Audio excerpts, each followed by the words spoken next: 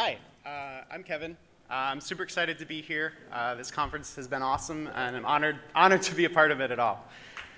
All right. So what I'm going to talk about today is simplifying the data layer and some approaches that have worked well and things I've worked on, and some other ideas looking forward, kind of in the spirit that Chris talked about in his keynote. So I work at Twitter. I work in the Boston office, and I work on the team that makes Fabric, our developer tools platform. Specifically, I work on a product called Answers that's a mobile analytics product. So this helps app developers find out things like how many users are in their app, what they're doing, how often they're experiencing crashes, that kind of thing. We adopted React in production about 9 months ago, and it's been awesome. React and its community have really taken these ideas that were a little bit on the edge about functional programming, things like recording things as data, interpreting them differently, using functions and emphasizing composition, and really brought them to the mainstream. It's been awesome. So this has really helped us in the view layer be more productive. The data layer has still a bunch of challenges with it. And so here's, I think, where we have a really big opportunity as this community to take the simplicity of React, where we have set state and render, and try to apply that same simplicity to some of these hard problems that people have talked about earlier. Joe talked about this, Lee talked about this, and Dan and Nick are going to talk about this later with Relay and GraphQL. And I think this is an area where work can really have a big impact. So today, I'm going to talk basically in two parts.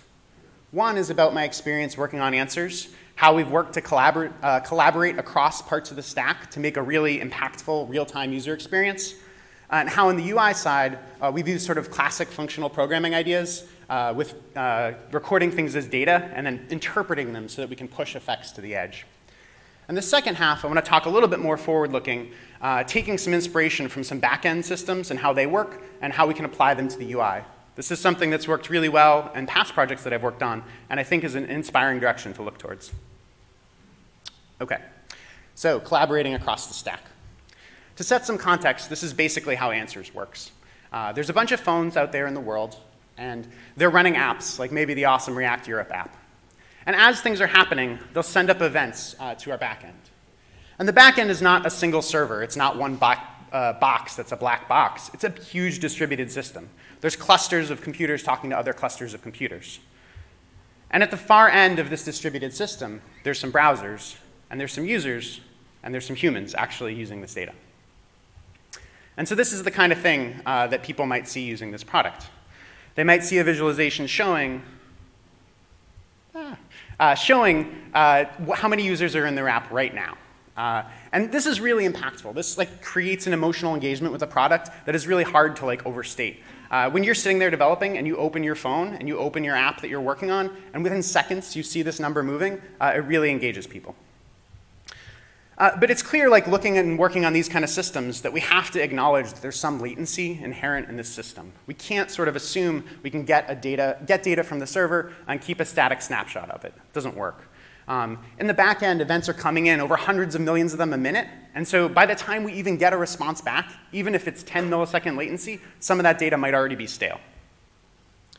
The other thing this clarifies is it's not about that sort of transport protocol. We can't just connect with a WebSocket and have that solve all our problems. There's no way we can take all the events that are coming on the server and just stream them down to the browser. The scale is too much. And so I think this is really interesting because it sort of is a unique problem space that makes it easy to sort of think about and talk about the different pieces involved here. So in terms of how we've approached this, on the back-end systems, they're basically designed around a Lambda architecture. Lambda functions, again, good functional programming ideas appearing. The core idea is that as events come into the system, as data comes in, we just record these immutably into a log. And this works for offline. It works on offline as well. And then separately from that log, we can compute different views of that data, depending on what we need. And so using this system lets us optimize for product development and feature development. We try to optimize so that we can make it really fast to make new views of that data to serve whatever product feature that we want to build. And then each of those views can be really individually optimized or tweaked depending on what the product needs and what the user impact is of that engineering work. And so on the UI side, this means that all the API calls are really fast, and there's some element of eventual consistency throughout this system that we have to acknowledge. With all that data coming through the front door, we can't sort of have a naive view that like when we make a request, everything's going to always be immediately up to date. There's more details in a blog post that one of my colleagues, Ed, worked on if you're curious about this. So the impact for this on UI engineering is by talking about this stuff and really socializing these ideas across the team, across different parts of how the system works, we can more explicitly bound the latency that different parts of the system need. So this part of the system up top, this feature where we're showing in real time how many users are in the app, has really strict requirements.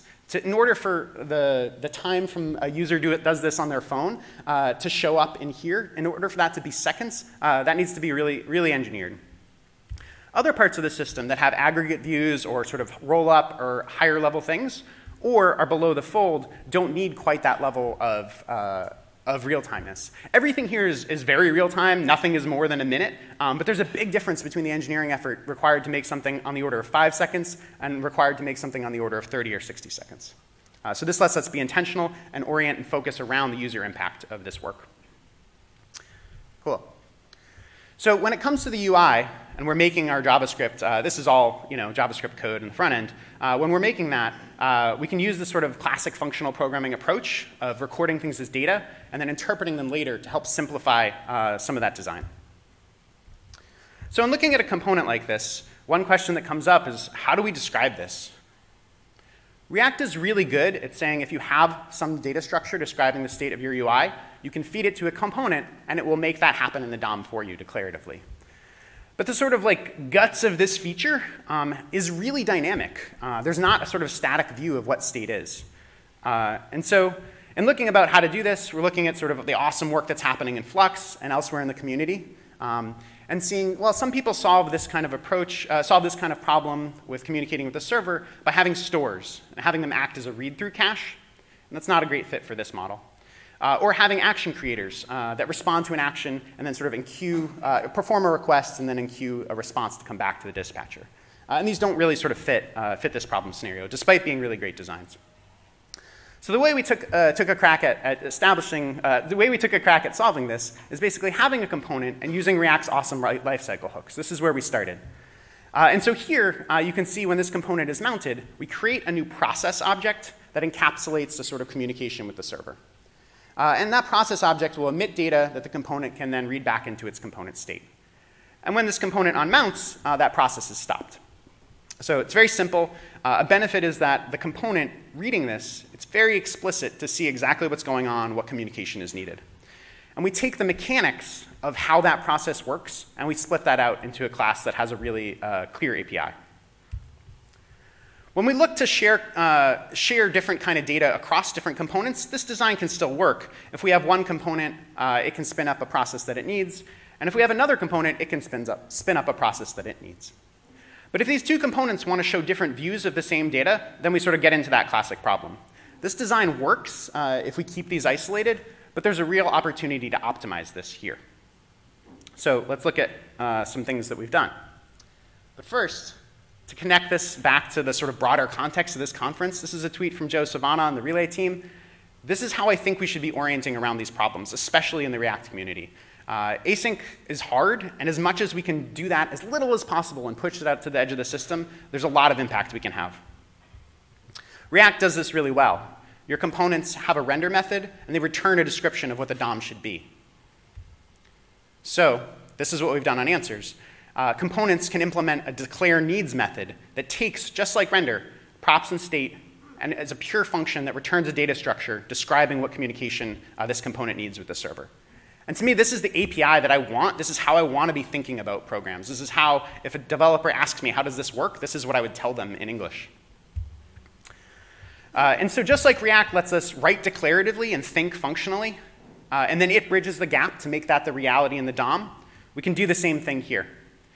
So we have an object called the process sync that can take these descriptions of what all the different components need, and then make that reality, and make that be what's actually happening with communication for the server. So some benefits of this are functions are really easy to think about, really easy to factor, test, all this great stuff. This example shows a component that needs one type of data from the server. It needs a process getting it information about the top events, about what's happening in that app. Here, I changed it so that this component now needs two different pieces of information depending on what state it's in. And it's really clear and easy to express this. If there is a top event, then I also need this other piece of information.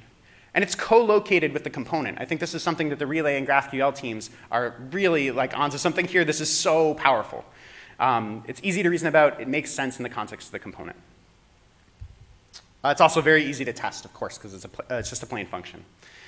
So to sketch out sort of at a high level what this looks like, a component describes the things that it needs. This is implemented as a mixin. It could be a wrapper class. That would be awesome, too. We just haven't done that. And as props and state change, what the component needs changes, and that gets sent to the process sink.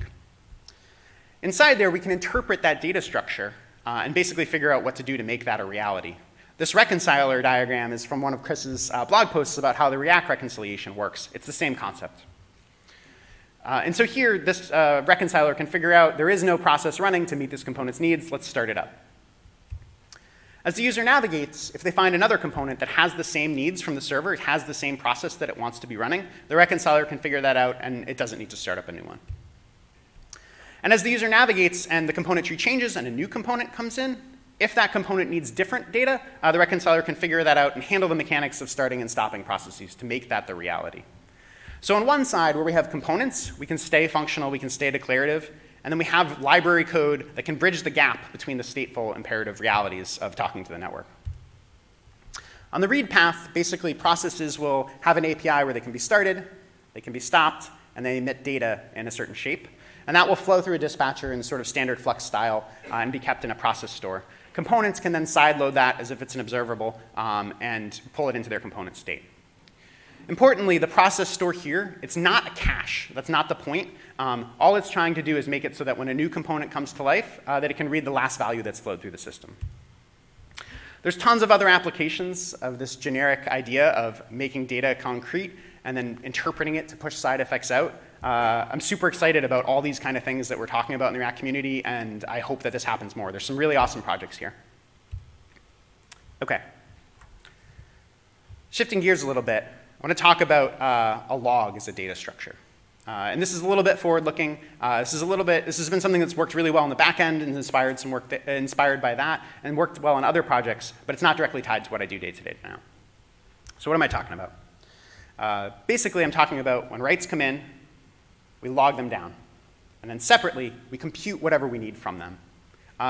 It's a subtle shift, but the fundamental way to think about this is now much more immutable versus writes coming in and just mutating the database with an insert or an update or those kind of actions. And so for the backend, this gives us a lot of strengths. It gives isolation between the different components, the different computations that are being performed. They can't interact with each other. We can swap out computation and do all this kind of amazing stuff to retroactively apply new computation. And Michael said in his CSS talk yesterday this quote about delaying design, and I think this really embodies that idea, where we can sort of add any computation we want later. Cool, so let's talk about why this matters. Dan, I think, gave as compelling a demonstration as anyone can give yesterday about how this matters for development. This is from his talk yesterday, where the monitor component that he's talking about is essentially a log. It's keeping a record of everything rather than letting it just flow through the dispatcher. This enables things like hot reloading, debugging. The Flux team has talked about how you can use this to debug user sessions. Really interesting stuff here. And Cheng Lu just talked earlier about how this sort of idea of keeping things declarative, keeping things as data lets you interpret them separately and sort of do all this kind of awesome Brett Victor stuff and make that real. So for the data layer, this is even more powerful. David Nolan has talked about this from the ClojureScript community with his work for Ohm, about how if you can add, you have sort of all the tools in React to add on these features like undo and redo. It fits really well into the architecture. And this is not just for developers, not just for our productivity. This is for users. This is for products. This is for businesses. These are things that people want and they expect more and more for anything that we as front-end engineers are building. Real-time updates, collaborative editing, working with partial connectivity. These are hard problems, and everybody just expects this more and more. When we can deliver it, we can really give an awesome experience. So it's the time of the talk where I talk about to-do MVC. And I feel like this is sort of a, I don't know, personality test between what speaker chooses what different to-dos on there. Yeah. All right. So let's make this concrete in to-do MVC. Here's an example of what a log might look like. There's a bunch of different actions that have happened. You can see that user actions are recorded here, and then also the fact that some server layer has made a request and gotten a response. All these things are just logged. The last one, to-dos list response, might even be coming from some socket or real-time update channel. So in order to do sort of basic things, like find out what the list of to-dos are, this is pretty straightforward. We can reduce over this log, we can write a computation that pulls out the last to-dos list response and say that's the source of truth. Regardless of anything else that's happened, whatever the last value came from the server, that's the truth. And we can show that to the user. Yeah. We can do more interesting things, like add in optimistic updating. And this doesn't require a different design. It doesn't require a sort of separate part of our system to handle it. We basically just reduce through the log, and we pick out two different kinds of things happening, and we merge them together.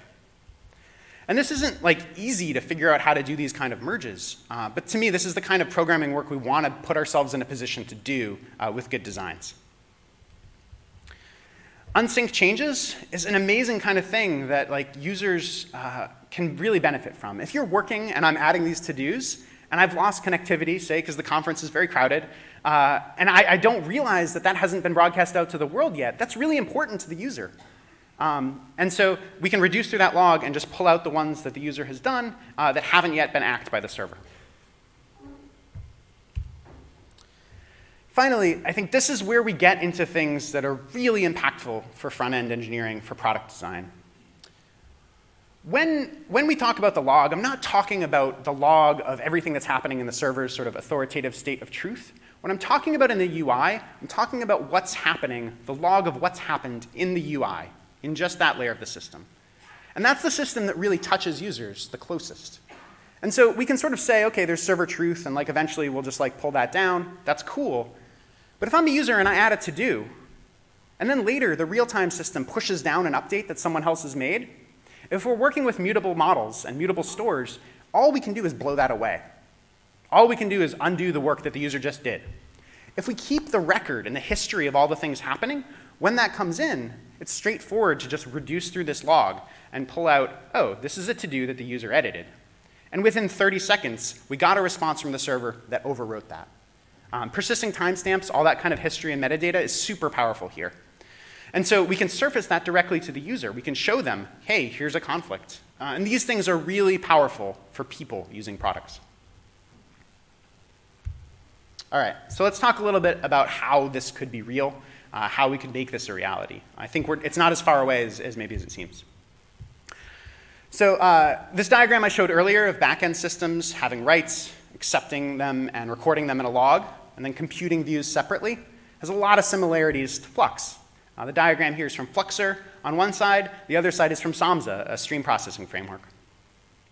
In Flux, when action creators fire actions, or when actions flow through the system, they go through this central dispatcher, which is like one of these key properties of Flux. And then later, they will update the stores. So this puts us in a really good position to do this. I think this is why David Nolan can talk about undo, redo. This is why Dan can talk about all the awesome stuff he did the other day with live reloading. So this is the way this works now with dispatchers. They fundamentally have this mutable bit on the side with stores. Whereas events flow through, stores get mutated in place. As events flow through, stores get mutated in place. And then the events are lost. The history is lost. So instead of mutating state in place, classic functional programming strategy here, just using immutable data and trying to keep more of our system immutable. So instead, we can just use basically the scene that we have with the dispatcher, but record these things into a log. And so the suggestion here is that we make this a first-class way, or like what would happen if we made this a first-class way to think about things? How else could it make things simpler? Instead of having stores then be mutated in place, we can replace them with reducer functions. And the key difference is these aren't getting mutated in place. We can compute them from the log at any time. We can swap them out, and we can even push that swapping of computation all the way out to the user to let them swap out how we're thinking about what's happened in the UI.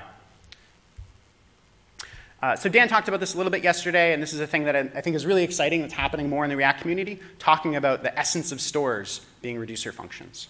So I won't talk about it more.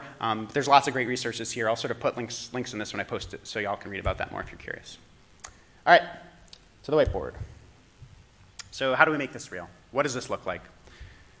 We have a component tree on one side, and we have a log acting in place of the dispatcher here. When user actions occur, components record these facts in the log.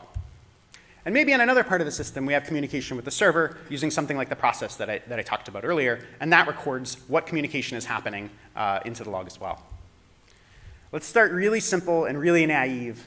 There's challenges here, especially with performance. We'll talk about those. But to start, if we just take that log and record those things in an array, and we take that list of facts and we set state on the top component, that component can then take that list of facts and thread it all the way down. Should component update is a really good question, but just go with me for a minute. Components then can write code to pull out whatever it is they need. All the data is available, and they can just write a function or use a function to get whatever it is that they need. One part of the to-do list might want the list of to-dos filtered. Another one might want to express the filters so the user can change them. And because these things are just pure functions, we can split out their definition elsewhere. We don't actually have to write them and the mechanics of how they work in the components. We can do that separately.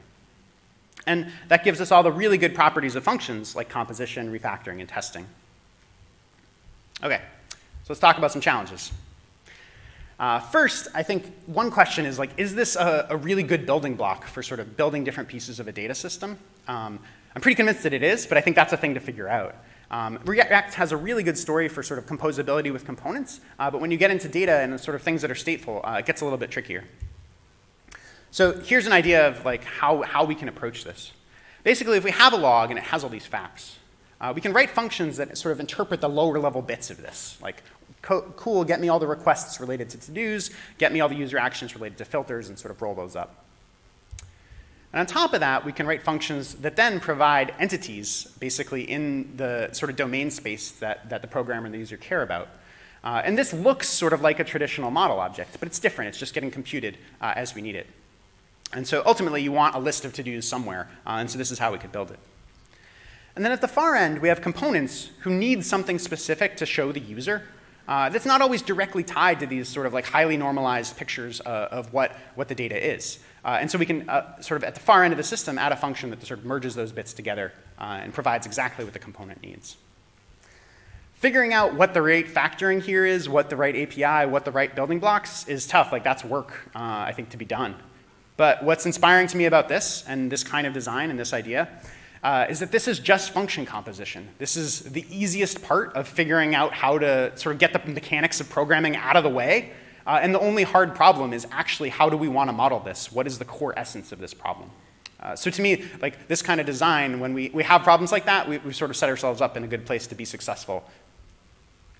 OK, so let's talk about some optimizations. And basically, what I want to do here is sort of convince you that this is not a crazy idea. I'm not going to go into the details of like actually profiling different things, but I want to say that other fields of engineering have similar problems, and just like others here have talked about React being able to take ideas that are awesome in other parts of functional programming and sort of bring them into the mainstream. I think there's opportunities to basically learn from other people here and just apply those ideas. So here's a sketch of what's going on. One thing we might want to solve as a first optimization is bounding the space of the log. If there's lots of things happening in our app, it's cool to say, look, let's record everything, but we kind of can't do that forever. There is a finite amount of memory that we want to consume. And so the way that, basically what we want is this. And so the way other systems solve this, because this is not like a unique new problem that no one's encountered before, is they use something called compaction. So in Kafka, the way this works is really, I think, applicable to what we want on the UI, where basically it just accepts all the writes. And then async, there's another process. You can imagine this running in a web worker or another thread that goes through and figures out how to compact that log and throw out the bits that are going to least impact what's happening on the user. So for example, if a user is editing a to-do like 17 different times and revising it, you can imagine when it comes time and we actually need to like cut down on the space that we have, we can throw out the updates that are from 10 minutes ago and say, well, OK, that's the trade-off we're making. And that lets us sort of keep the mental model of everything being immutable and simple and sort of solve those engineering bits separately. It's real work that we need to do, but it's a thing we can do. Second, you might look at the diagram on the right with the different components and see, okay, there's some repeated computation here. And so instead of just directly sending the facts down through components, we can send a way to query them. And then what we can do in this optimizer is we can do sort of standard programming practices, especially if we have immutable data, where we can memoize calls to different reducers. We can keep a cache of that. We need to bound it. You can't sort of memoize for free. But basically, we can take the hot calls and make it so we don't have to keep recomputing them.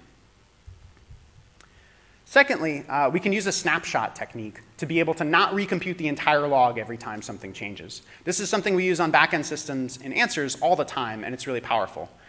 Basically, when you have a log of a bunch of different items, if you're essentially performing a reduce over them, you're going to compute some value. If you save that, next time another event comes in, you can start from that value as your initial state for the reducer and just merge in one more value. And so these are sort of the benefits of describing stores as reducers, as pure functions, is you can use them in different ways and plug them together different ways. A final thought here about optimizing compute is sometimes function composition is really, really awesome, but sometimes it's hard to sort of inspect inside what's going on there and figure out how to optimize it further. And so Project Nuclear.js, I think, has a really interesting take on this that's very simple. It's very JavaScript-y about how you can describe chains of computation that give enough information to this optimizer layer to be able to sort of improve performance over time. And if you're looking at this and seeing like, wow, there's tons of information and there's all this stuff, you might realize that there's actually enough information here to even optimize the rendering, the should component update that we sort of mentioned earlier. Joe talked about this a little bit yesterday in his talk with Relay, where Relay has enough information that it can even figure out how to be more efficient than React's awesome top-down diff and reconcile strategy. And so I think here, by doing these kind of approaches, we put ourselves in a position where we can do that work. We can make those optimizations. Another sort of aspect of good design. OK, so takeaways for you here today. This stuff is really important. We can make really impactful things for people, and they expect this more and more, and we can do this. It takes collaboration across the stack. I think the Facebook team is a really good model of this, where the things that they're talking about with GraphQL and Relay, you have to sort of have a full stack understanding, or you have to be able to bridge gaps between different worlds. We can't sort of be sandboxed and isolated.